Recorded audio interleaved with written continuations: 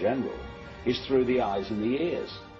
And who controls that? The Illuminati control that. They're trying to disconnect us from multidimensional infinities, and then once they've disconnected people, they then program this lower level of our consciousness with a reality that suits them. If there's a reality out there pertaining to any alien influence, we need to sort out the government misinformation and disinformation and mind manipulation techniques that they're using. I know for a fact that the plan is to make all of us feel totally helpless, that what's happening is beyond our realm to affect because we've been taken over by aliens, that our Independence Day is dawning. So beware of that.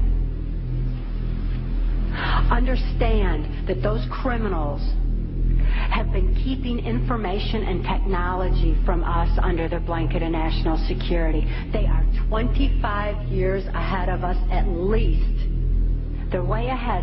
So when they say, it's aliens, and they show us some incredible technology, don't fall into the trap of feeling totally helpless, that this is beyond our realm to affect.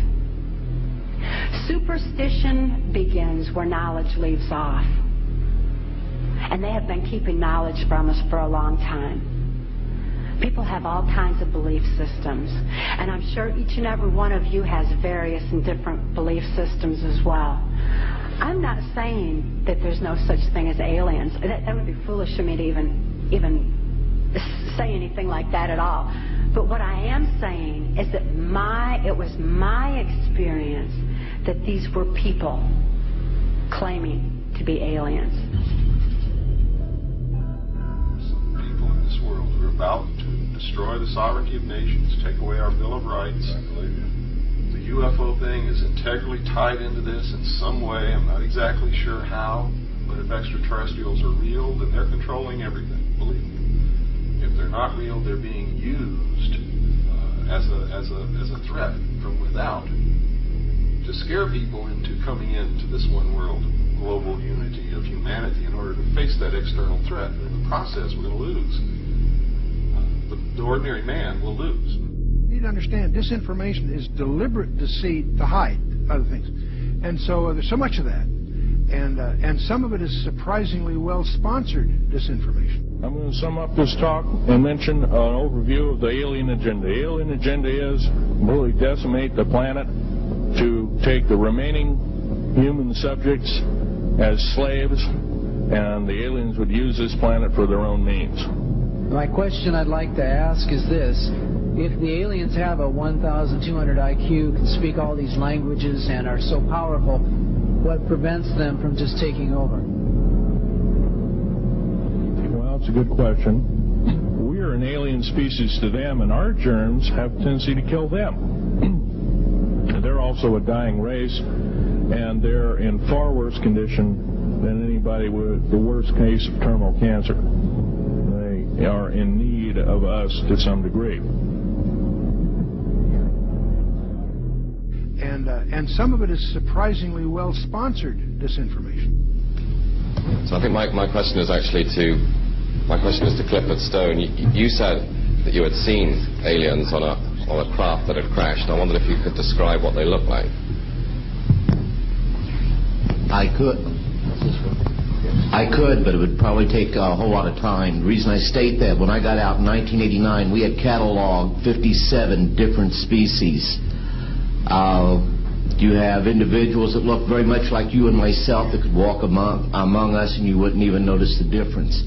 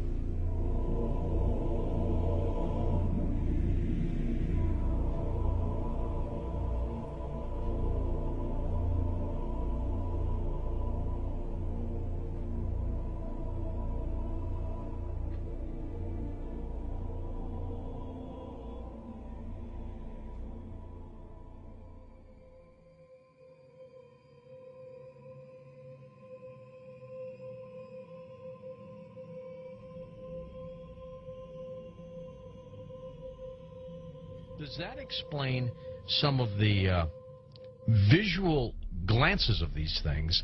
They seem to just simply disappear. They're gone. Exactly. I mean, they're appearing out of nowhere and then disappearing right in front of people, and that's why scientists who have no axes to grind, they just say that it doesn't make that much sense. And also, if they're just trying to observe us, to take account of what we're doing on Earth, I mean, after a while, after so many months or years or centuries, it kind of gets old. They either would take us over, or they've already discovered all the information they need to know about Earthlings, and so they're just going to take us over or make first contact and just sort of do what they need to do next. To endlessly observe us, it doesn't make any sense. It's something where, and also see if we have all these sightings, as you know much better than I do. Where are they landing? We don't see them getting out to get anything to drink or to eat. We don't see them. They've never tried to make contact with any large amount of people in a major city, and so this doesn't. And also all the endless medical procedures that the people who have claimed to have been abducted. Why the endless medical procedures? I mean, if we're talking about such an advanced race of alien beings, they don't need to do that over and over and over again. Interesting perspective. Let's talk about some of the facts out there of evidence that may support your conclusion that the UFOs are spiritual phenomena, not physical, like so many other people also believe. What can we pinpoint again? Well, again, it's something where you cannot have a material or a physical being penetrating the ground, penetrating the water, appearing in front of people, then disappearing instantly, and then also changing colors, sometimes only when they're accelerating, with every color in the spectrum has been reported. Many UFOs coming and making one UFO breaking apart and then going into multiple UFOs. It doesn't make sense. And then not only just that, but to get into the fact of how far they're traveling and the speeds that they would have to travel, and just the other problems with cosmic dust and traveling at the speed of light, and then running into those bits of cosmic dust, the explosions that would be created, the amount of energy that would be consumed in traveling from these distances. Just all those kinds of things really scream out that you're dealing with a spiritual phenomenon, not a material or physical phenomenon. There does seem to be a deception here, because I've always wondered, my gosh, if they're that benevolent, if they're that understanding of humankind, make yourself available. Go ahead. That's why some of these other scientists have said that they seem to be trying to set people up to deceive them as if they are aliens, but the facts just say that they can't be that there's something else. It doesn't make any sense, and there's something else, a psychological deception that's going on here. And many of these scientists say, I don't know what it is, but we've concluded that it's got to be that. It's got to be something bigger is going on here than just them trying to show people that, yes, here's a UFO that you're seeing now, we are aliens, that there's got to be something else going on here, on top of the fact that the characteristics of them show that they just cannot be some material or physical craft. Do you think humans are involved in the deception? I'm losing my voice here. I gotta pop it back. As far as I think there have been deliberate hoaxes that have been perpetrated, and it's an interesting statement. I mean, there are many that could be quoted, but Gordon Creighton, who I know you know of him, probably, who died in 2003, he made this statement in the British journal Flying Saucer Review. He said, quote, "There seems to be no evidence yet that any of these craft or beings originate from outer space."